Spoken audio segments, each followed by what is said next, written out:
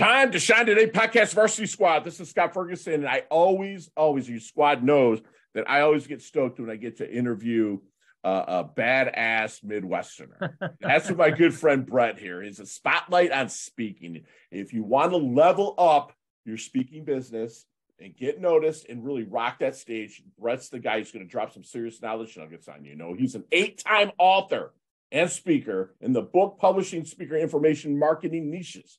He founded Speaker Fulfillment Services in 2003 as a frequent guest on virtual summits, podcasts, and live events on topics for authors and speakers. And if you stick around to the end, I'm going to tell you how you can get your free special report from Bret as a gift to the varsity squad out there of the 3 key things entrepreneurs must master to build a profitable speaking business. And Bret, thank you so much for coming on. Please introduce yourself to the Time to Shine Today podcast varsity squad. But first, what's your favorite color and why? I'm a blue man typically, Scott. I like your logo there, but I'm a blue man generally. Love it. We were talking earlier, I'm looking at this thing. It's called the Atlantic right now. And I usually am podcasting. Man, that's kind of like rubbing it in, kind of. I love it. You said it's 80 up there in Indiana today, buddy. So, no, man, let's get to the roots. You know, I know that you're very well respected in the business. People search you out to really level up that stage presence and their confidence and marketing themselves as well. But let's get to the roots and what kind of got you to there, please. You know, Scott, it's one of those stories where I would have never imagined that I'm at today where I'm at, but it's one of those things where you can trace A to B to C to D. But in a nutshell, back in the mid-90s, I actually put up the first portal website in the plant engineering and maintenance industry. So I was selling books and VHS tapes and all that aimed at maintenance mechanics, plant engineers, hydraulic techs, etc. And during about the same time frame, so because I was selling products online almost 30 years ago, I had to develop processes for fulfilling those orders or whatever. Mm-hmm. Now, around the same time frame, I had a joint venture with a guy named Carl Galletti where I took over his old hard-to-find marketing book catalog, and I put that online. But because of that joint venture, when Carl decided to do his first internet marketing super conference back in 1999, he called me up and asked me if I'd handle the back sales table for him. Okay. Well, honestly, Scott, I didn't even know what backroom sales meant at the time. But I had not been to Las Vegas before, so it sounded good to me. So I said, sure, I'm on board. And I remember that event where I was at the old Las Vegas Hilton in 99, and that kind of was my first foray into the speaking world behind the scenes. The back room, their back table, right? Managing the back table. So yeah. I would provide the crew, I'd provide the merchant account that could handle a large sum of money in a short period of time. And I take care of paying the promoter and the speakers and all that stuff. And then we take a cut of the promoter's portion for managing that back of the room. So that first event led to a side business where over the course of the next 15 or so years, I probably managed the back of the room about 150 different events. Wow. And when some of the speakers found out that I was doing product fulfillment for my own websites, they cornered me at an event. And I think it was actually one of Carl's events, about 2002, 2003, and said, hey, Bret, will you take over some product fulfillment for me? Because it's not the best use of my time as a speaker. And I'd been thinking about it for a while because it's kind of a natural outgrowth of all the people I had gotten to know in the industry. Because, you know, when internet and information marketing conferences first started coming out in the early 2000s, I mean, we were a major player in that arena. So I got to know most of the big names early on. So you name a name in the internet marketing space, and I probably know them personally and have done a lot of work for them. Wow. But when they found out that I was doing product fulfillment for myself, they cornered me and said, will you do something for me? And I said, sure. And so with another guy, I founded the company Speaker Fulfillment Services in 2003. And between that and my unique position in the back of the room, I saw probably 2,000 different speakers in person over the next few years. Yeah. And I saw what they do well, and honestly, Scott, what they suck at and don't do well. And I saw speakers make mistakes that literally cost them hundreds of thousands of dollars. And it's one of those things where for a long time, I was happy being the backroom guy. That was my shtick, man. I was, the mysterious man in the back, so to speak. Sure. And I tend to be a naturally introverted person, but eventually I said, all right, Bret, you got to get up the gumption to get up on the stage yourself and share some of what you've learned along the way. So for the last few years, I've been getting on, virtual summits and podcasts and all that, sharing some of the things that I've witnessed over time that will hopefully help aspiring speakers get to that next step. Wow. I love how it all kind of strung together. And you and I have such kind of parallel lines, because I was that guy that was selling real estate, doing very well.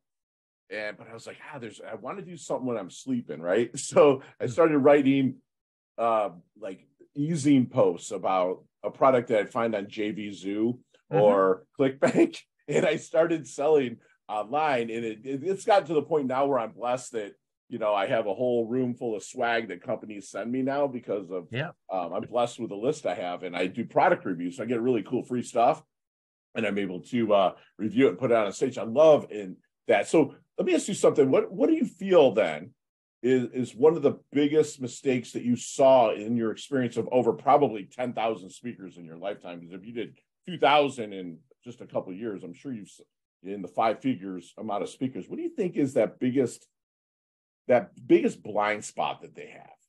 Well, you know, a couple of things come to mind, Scott. And first of all, I think there are a lot of people out there that do have a powerful message they want to share with the world, but they just don't have the courage to step out there and do it. And honestly, I should have been doing 10 years ago what I'm doing now, and that's helping people, you know, get their speaking business going and all that stuff. So, you know, have the courage to step out there, get out of your comfort zone, and you're actually doing a disservice to people if you have something that will help others out and you're not getting out there and sharing that with them. Yes. So, you know, have the courage to do it first and foremost. Now, I got to tell you a couple of stories, though, Scott. Yeah, please. Yeah, so specific mistakes. So we were managing the back of the room at an event a few years ago. I think it was in Atlanta. And the speaker had the dream scenario for any platform selling speaker, the true table rush. I mean, people were literally at the back of the room throwing their credit cards at us, you know, to order this guy's product. He had done a fantastic presentation, 90-minute presentation, and he was selling some type of website development tool, a software tool or whatever. When all was said and done, he had generated $375,000 worth of sales for his 90-minute talk. Now, even after, you know, the 50-50 split, which is typical in the speaking industry between the promoter and the speaker, yes, sir. He walked away with $187,000 plus for that 90-minute presentation. Well, you know, great, you say. Every speaker would love to have that happen to them. Well, you know, what was not so great was that within 30 days, every single penny of that $375,000 had to be refunded to the attendees, because the software tool that they were selling there, for whatever reason, has some type of bug in it that they could not figure out. So again, every single penny had to go back to the attendees. So not only was it a major embarrassment for the speaker, it was a massive hit to the pocketbook of the event promoter. And honestly, Scott, it didn't help my pocketbook at any because, you know, we're taking a portion of the speaker's cut for handling the back of the room.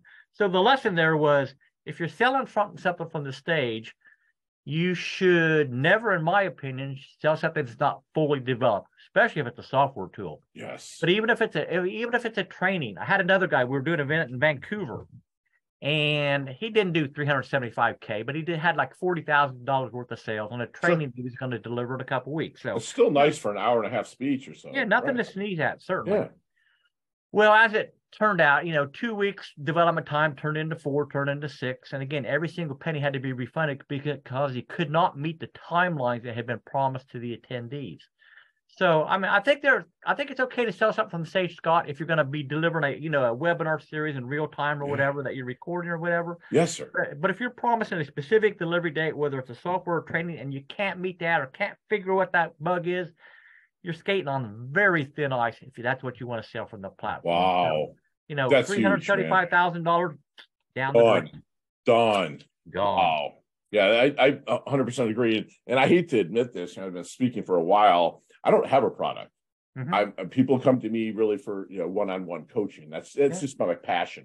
But I'm gonna be getting there with some products and a book, something for their swag bag. Because I found out one mistake I made, Brett, is that I show up and they'll pay me. They'll say, oh, come up to Orlando because it's only 2 hours from me. Pay you $5,000 for your time. And what products do you have? Because we have like another $1,500 we can give you for a product.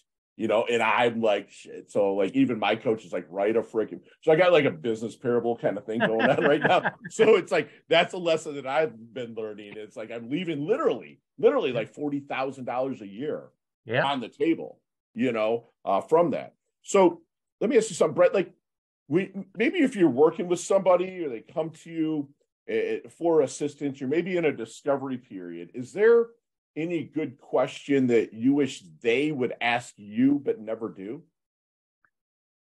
Well, I think it boils down to the following, Scott. So not a specific question, but when you're thinking about launching a speaking career, in my mind, there are three primary types of speakers. One is a keynote speaker that we're all familiar with that, goes into a corporation or an association and delivers a talk for 5,000 or 10 or 50,000 or whatever. Sure. Second is a platform selling speaker. So they're going to deliver content and then offer some type of continuing education in the back of the room. Okay. And then the third is what I just call the business builder speaker. And that is a person who is, maybe they're a chiropractor and a financial planner, and they're just speaking to Rotaries and all that to build awareness of their business, hoping that people will come to them at some point in time for what it is they have to offer. Well, the first question that you should always ask yourself, and only you can determine this, Scott, is which type of speaker do I want to be? Do I want to be a keynoter? Do I want to be a platform seller? Do I want to be a business builder speaker, or do I want to try to marry all of them together? And I certainly know some speakers that have been able to very successfully do that. But, the question they asked me is, all right, Bret, what type of speaker should I be? Should I be a keynote or should I be a platform seller? And again, only you can determine what's best for you. Sure. But I will tell you that if you can master the art of selling from the platform, you will make far more money as a platform seller than you ever will as a keynote speaker. I have a colleague, Scott, who did an event a few years ago in the UK, and in one 90-minute presentation, this will blow your doors off, did $995,000 worth of sales. Wow. One 90-minute presentation. Now, even after the 50-50 split with a promoter, he was walking away with nearly $500,000 for his time. Now, obviously, he had expenses to travel to the UK and all that stuff, but I'm sure in $500,000, he could probably cover those okay. Right. Barely. but granted, it was the right message to the right audience at the right time, and he did very well. And I certainly wouldn't want to promise to anybody that they're going to be able to emulate that particular scenario. But it's nice to know what's possible if you have the right environment and you have the skills to take advantage of that environment. So, love it. I'm certainly trying to improve my platform selling skills all the time. Right. But again, you will make more money as a platform seller than you will as a keynoter if you have to choose between one or the other. No, I appreciate that advice. 100%. 100%. I'm weak on the selling part. I just am, and it's something that I'm working to level up on my side of things, because I really am not set up yet to be that rushed table. I still get approached a lot, for other speaking engagements or, for one-on-one coaching. I do talk about that because I offer a free hour of power to people where I give them a powerful coaching conversation. Anything you do from the stage, Scott, needs to be congruent with your own, your own guidelines, your own morals, whatever. If you're just not comfortable selling from the platform, then go for the keynote speaker route or whatever. But, I will tell you that, if you're going to become a keynote speaker, we've all heard of speaker bureaus probably, and there are obviously organizations that represent speakers to organizations, and they take typically a 25 to 30% cut of your fee for getting you the gig. Mm-hmm. Well, I was talking to a person on my podcast the other day and asked, do you use speaker bureaus? And she's a pretty successful keynote speaker, and she doesn't basically use them at all. Mm-hmm. I find it very interesting. It's kind of like bankers, Scott. Speakers agencies are interested in you when you probably don't really need them. Like the bank, wants to give you a loan when you don't really need the money. Right. So I was researching this a couple of weeks ago. I was on one speaker bureau's website, and they bragged about having vetted over 16,000 different speakers for their site. Yeah.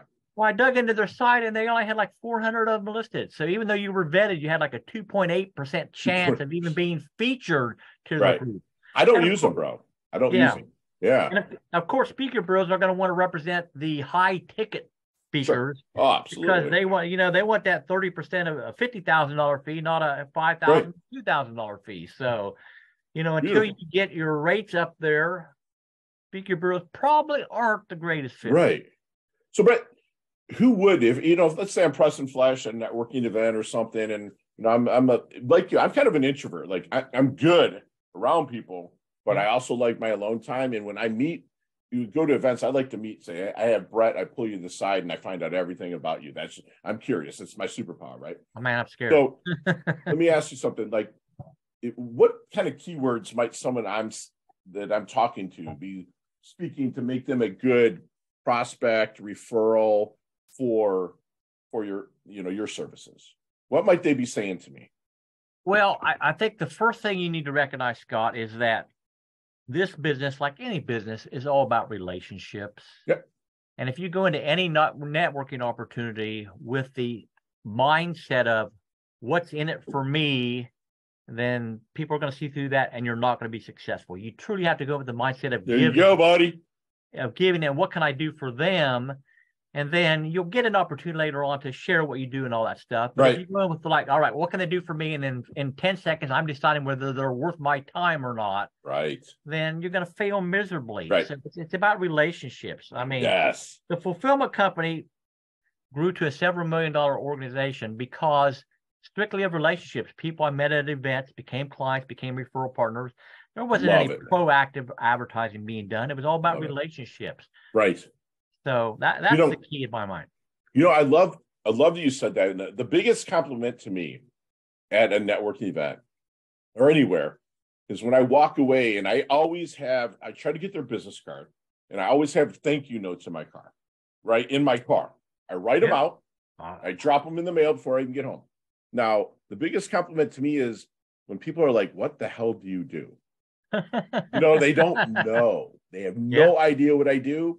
Because I'm more interested in your story than telling you mine. Yeah. God gave me 2 ears and 1 mouth for a reason, man. You know what I'm saying? I love that. You and I are like so aligned. Man, I'm right there with you, Scott. I know you are. So many people just love to talk about themselves. Yeah. And I'm a big proponent of thank you notes too. I mean, yeah. I'm sitting here writing. I've been involved with a fundraiser this weekend. So I'm just sitting there writing 60 handwritten thank you notes this morning to sponsors and all that stuff. So well, just full disclosure, you'll get a thank you note right after, handwritten by me after this. My clients, I literally get texts after. They take pictures of it. They post it on their socials. Like, people do this. That makes me feel so good.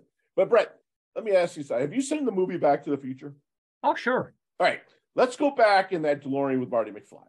Let's go back to the Double Deuce, the 22-year-old Bret. Okay. I don't want you to change anything, but what kind of knowledge nuggets would you drop on him maybe to shorten his learning curve, maybe blast through and level up in life in general, maybe just a little faster, but not change so much because your journey's been pretty awesome. Yeah, you go back to that time frame. I think the thing that everybody should do much earlier in life, and this includes me going back to the 22 or whatever, is work hard to develop both their communication skills, getting comfortable speaking to people and being in front of audiences, all that, overcoming stage fright or whatever you want to call it, as well as developing good writing skills, communication skills. So, emails, notes, whatever you need to write, you can do that in a way that truly gets your message across and resonates with folks so that they want to come and be involved in your world. So developing your oral written communication skills are something I think should be emphasized far earlier for everybody. Love it. I love it. So, Bret, how do you want your dash remembered? That little line in between your incarnation date and your expiration date, your life date and death date. Hopefully it's way down the road, but how does Bret want his dash remembered? I just want to remember, Scott, for a person that did as much good as possible. I mean, so, it's not about me. It's about who I've helped along the way and that people recognize those efforts. I've actually been the Grand Knight for the Knights of Columbus here in town for 6 years. Really? I've been president of Optimist International Club here locally that we just did the fundraiser for a number of years. So I spend a lot of time on charity events and trying to give back. I mean, my kids are growing and all that now. So, the focus is on, all right, now what can you do to give back to others because you've been so blessed your whole life. So I spend a lot of time on that, honestly. That's beautiful, man. That's beautiful. And like those Zig used to say from the stage all the time, we can get anything we want by helping other people get everything they want, right? Love it. And so, Bret, what do you think people might misunderstand the most about you? Oh, my gosh. Since I'm a natural introverted person, Scott, I do have to, step into a role. I knew this. I knew this was coming, brother. I knew You know, you were I going to say I do that. have to step into a role when I'm getting on a show or when I'm getting on Yeah. stage, whatever, because it's stepping outside my normal comfort zone. Yeah. So when I'm meeting new people for the first time, I may not be as outgoing initially as I probably You should see it. be. Oh my gosh. Bro, So, you and I are like brothers from different mothers, man. Because when people meet with me, they're like, where's that crazy dude that was on stage that has everybody rocking and stuff? You know, I've been blessed to speak with Tony, right, a few times, and I get a lot of that and whatnot, and he's helped me. But they meet me, they're like, and I'm just like, hey, how you doing? I'm from the Midwest, I give hugs. You know, they're just like, what? You know, so you and I are just so much alike. I love this. So Bret, what is your definition of a life well lived?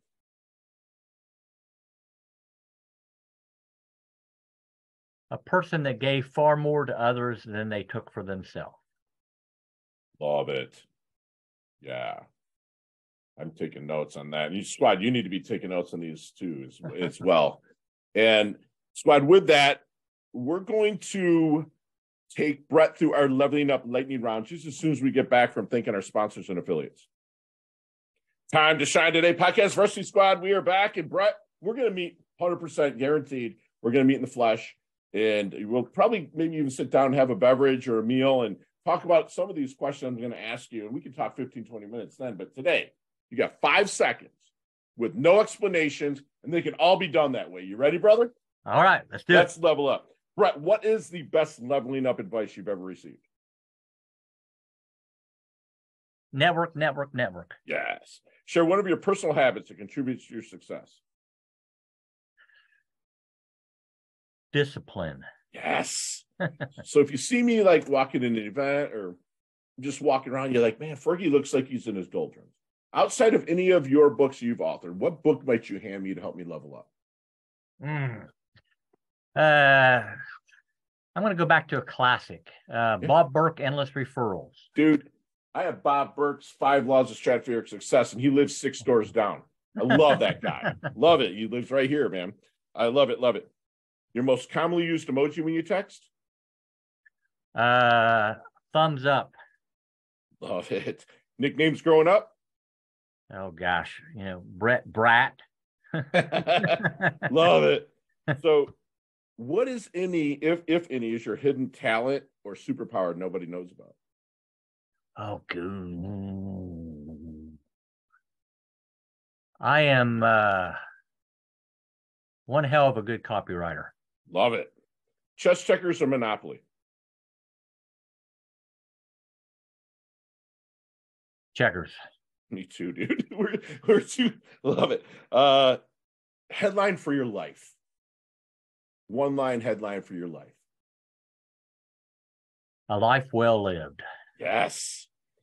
Go-to ice cream flavor. Oh gosh. Ooh. Gotta go chocolate. There you go. There's a sandwich called the Bret Brat. Build that sandwich for me. Bratwurst, sauerkraut. Ooh, yeah. Big hot heated bun. Maybe even a little melty cheese underneath the hot dog. Yes. Underneath the broth. The brats, baby. Favorite charity and organization you like to give your time or money to? Knights of Columbus and Optimus International. Beautiful. Last question. We can elaborate a little bit on this one because I'm curious with you. Like, what is the best decade of music? 60s, 70s, 80s, or 90s?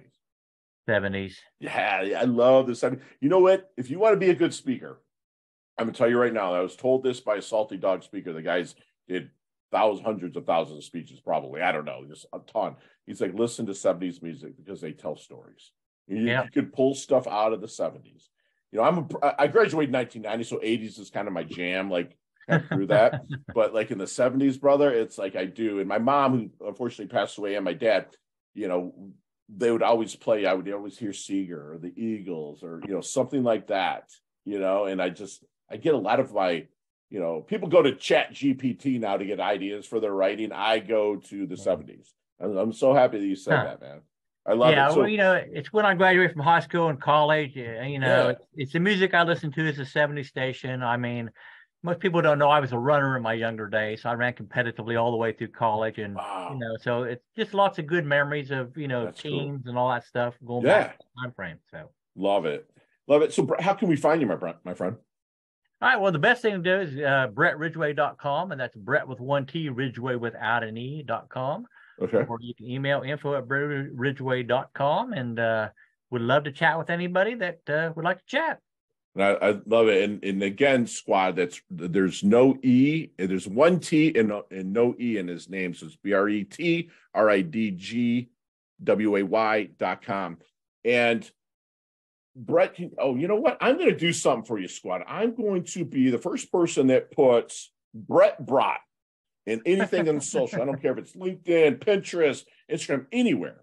I'm going to buy the book, How to Build a Profitable Speaking Business, 21 Tips for Taking Your Speaking Business to the Next Level. When it comes out later this year, I'm going to have that book, and then I'm going to ask Bret to, sign it for you. Maybe you can take care of that postage for me, Bret? Well, I will actually tell you, if you go to BretRidgway.com right now and click on the books link, you can get author-signed copies right on my site right now. It's not released on Amazon until the end of the year, but you can get some via the site. Oh, beautiful. Now. That's how I'll buy it. That'll be great. I will take care. Actually, I'll take care of the first 3 people on that book. So I want to get this book out there, and you really want to read it. And Bret, if you could do me one last solid, and leave us with one last knowledge nugget we can take with us, internalize, and take action on. I'm gonna revert back to something I touched on earlier, Scott, and that is, if you have a message that you need to share with the world, get out of your fear, step out of your comfort zone, and get that message out there. Don't be afraid to put yourself front and center so that you can positively influence others in your world. Love it. I love it. And squad, we just had a really super fun conversation with someone that I immensely respect. They'll help you level up your speaking business. He was ahead of the curve in online marketing. It's kind of like a man of my genes, as well as I kind of was as well, when I would write on articles.com and e-zine and whatnot and sell product. It was just beautiful. And, he wanted to make sure that he wants you to know that there's 3 types of speakers. There's Keynote, platform selling, and business building. But he will tell you that if you can master that platform selling, which Bret can teach you in his books and in his one-on-ones, he can get you there. So make sure that if you're going to start speaking, which I need to level this up big time as well, master that platform selling.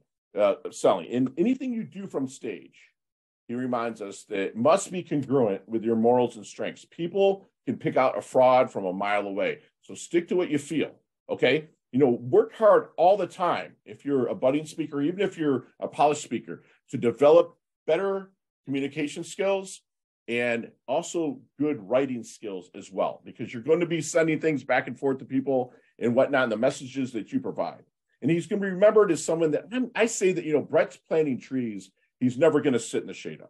He's a person who wants to be remembered as a person that did as much good as possible, and someone that gave far more to others than he took from them. But the reciprocation is going to come to him anyways. And, if you really know deep inside you have a message to get out, stretch that comfort zone. You don't have to just pop right out. Remember, squad, with my coaching, inch by inch, it's a cinch. By the yard, it's hard. So stretch that coaching zone, right? Get front and center.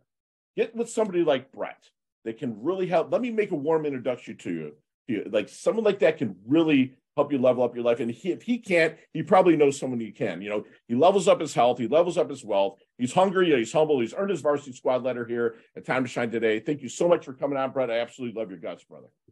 Scott, my pleasure, sir. Excellent. Chat soon.